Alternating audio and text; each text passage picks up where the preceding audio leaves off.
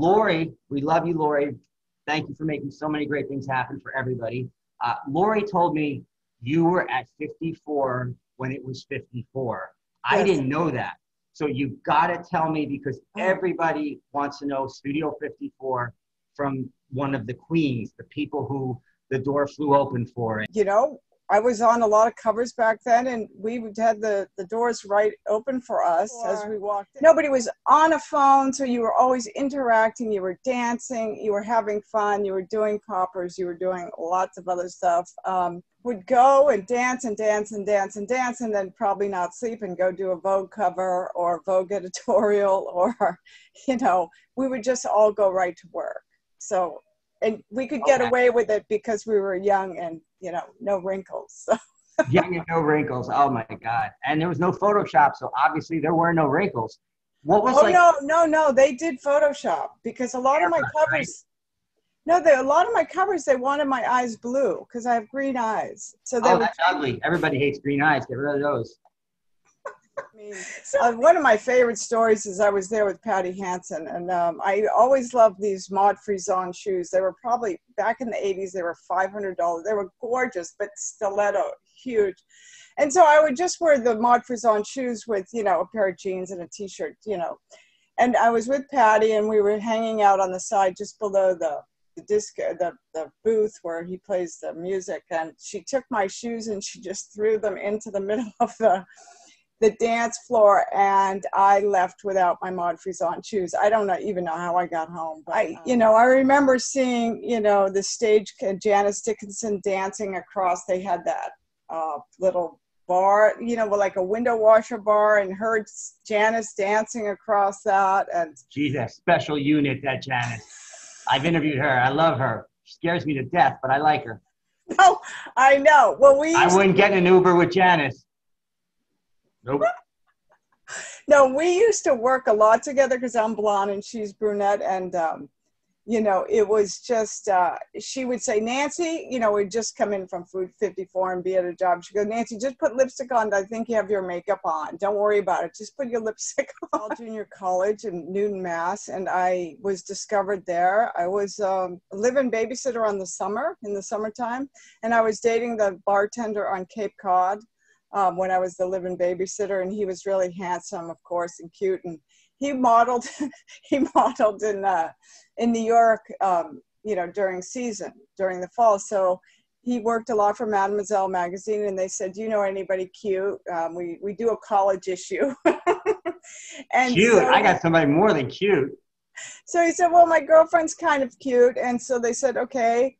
I went down for an interview with my mom. I remember exactly the dress I wore, the shoes I had on, and I went with 200 other girls, and I did the interview, and I got the gig. I got the cover for the August issue of the 10 college girls, and then they gave me a contract to do 10 covers only with Mademoiselle. I graduated from Mademoiselle, then I did tons of self covers, Self magazine. You graduate to Vogue magazine, and then I did Italian Vogue, French Vogue, German Vogue, British Vogue, Italian Bazaar. And from the magazines you graduate to, once you're in the magazines, which pay nothing, then all the beauty companies come after you, like Revlon and CoverGirl and Hair. Yeah, that's where the money comes, yes. Perry Ellis was one of the first fashion designers to pick. He only wanted girls in the magazines, which was unusual, because normally if you're in an editorial girl, you're not a runway girl. But okay. Perry was the first designer to say, I only want the girls in the magazines. And he got Kim Alexis, Kelly Emberg, Esme. He got Janice, me, I mean, tons of other editorial girls to do a show. Unusual. I mean, Ralph then asked me to be in his show. I was really emaciated and super skinny at the time. And he's like, well, when you dance 9 hours a night and you don't sleep, I'm sure your nutrition it's not protein and bananas. Yeah, no, but he and I just didn't do well in heels. And I guess I had an off day, and he kicked me off the show. But are you serious? Because you had a bad day with heels? Wow. I had a bad day with heels. Yeah. Yeah. I have Gia and I work together all the time. Who? Gia? Oh, real Gia. Yes. Gia. Okay. So you'll see us in a lot of things. Dennis Peel, we worked a lot with Dennis Peel for Vogue. We especially did the collections in Paris a number of times together.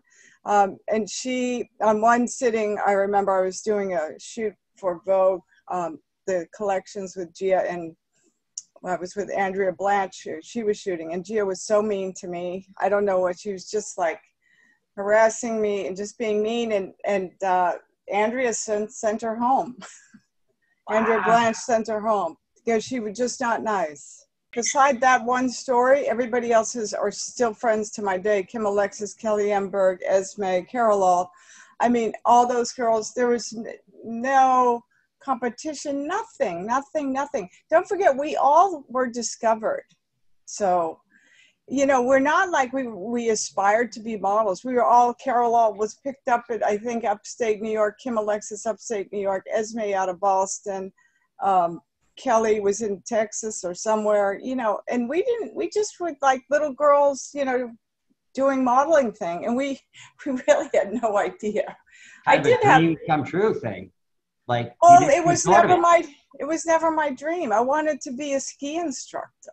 You know, really? I didn't want to be a model. Yeah. Oh my God. All right. Yeah, the swims from Alcatraz. What? Wait, you did that Shark Alcatraz Clint Eastwood swim thing movie? Dude, I watched that. I've seen people do that, and monster guys and with boats following me, like, I can't do this. And they pull them out. You did that? Twice. I did it twice. I love swimming open water. I also swam 2 summers ago from the Statue of Liberty to the clock tower in New Jersey in the Hudson River. I just did it 2 years, you know, Are 2 you years serious? ago. I see you with like Daryl Hannah splash like a mermaid, but here you're doing these Navy SEAL things. Navy SEALs don't do that. I know, because you know what? I really want to be a Navy SEAL. I really There you go. Forget the ski instructor. SEAL Team 7. They took us up on a helicopter in the glaciers in Zurich, you know, up in Switzerland. And, you know, we had to get out and do photographs on a glacier. I was not thrilled about that. First of all, I hate helicopters. I hate heights. And we're on a glacier. I mean, they could, it's just like, it was, so I was petrified, but I didn't, you know, say, no, I'm not going to do it. I was really petrified though. So here's the thing. You back then, I'm 19, 20, photographers were probably 40 or 50. We got, I'm going to call it harassed, but back then we didn't think about it. Mm-hmm. I mean, we had our asses pinched. We said, do what we do. Let's sleep together. If you don't, you know, you have to sleep with me in order to get a cover. You know, constant touching this. I didn't think anything about it. I never slept with a photographer for a cover. Wow. I never even slept with a photographer. A couple maybe. But there must have been a cute one along the way. Come on. No. The assistants were more cute than the photographers. Oh, okay. So I like the assistants more. I don't know why. No. The full disclosure, I slept with a couple of photographers, but not for that reason. It was just, you know, me being young and having fun. But sure. But there are girls that, you know, the photographers would sway them into sleeping with them, saying they'd get a cover. They'd never get the cover. But really, who chose who was on the cover were the editors from the magazines. But I heard the photographers would say, I'm going to send bad pictures of you to the editors. Some of them use that leverage, that I'm not going to send the good ones so you won't get the cover. You know what? I never heard that. Well, you never took a bad picture. Obviously, that's why you never heard it.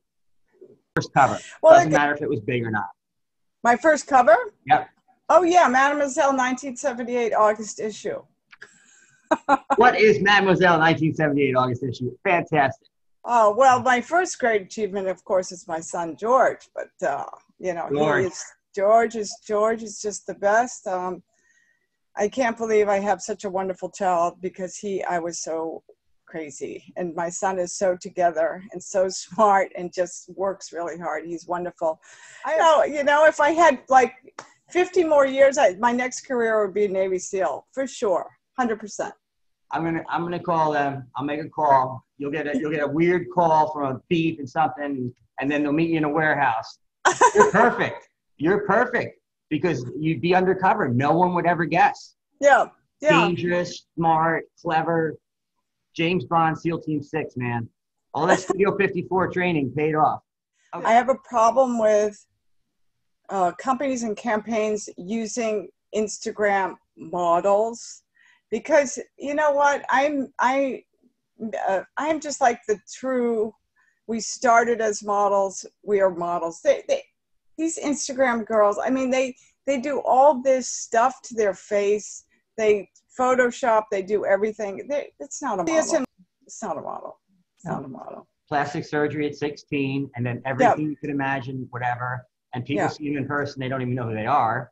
And then they have a big following, and the designer buys the following for the attention. Exactly. It's a pay for play, really. You're buying the audience. It's not your, hiring the model. Yeah.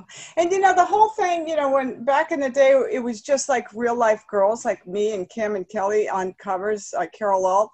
And then Anna Wintour came in, and then she wanted to, of course, make more money for the magazine, and then started putting only celebrities on. And from there, it shot out the window. That's where it went downhill, right? Yep. Anna, what'd you do? What did you do? It's just like there, and we all said there, I am so blessed to have been on a cover of Vogue, because it will never, ever happen again. Like a real person will never, ever get that cover again, ever. Well, you've got Cardi B and Kim Kardashian and Kanye on Vogue, and it's like, well, wait a minute. I thought there were certain things that this is the market for that. That's not anymore. Yeah. No, it's not. It's totally went out the window. I mean, it's kind of sad, actually. And just the editorial pages that we did back in the day were glorious, you know.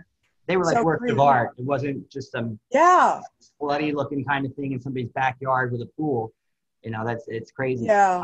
I remember when Paris Hilton went down the runway at New York Fashion Week, and I said, there we go. We're done with Fashion Week. That's I know. So there was something to the show other than this person had so many followers.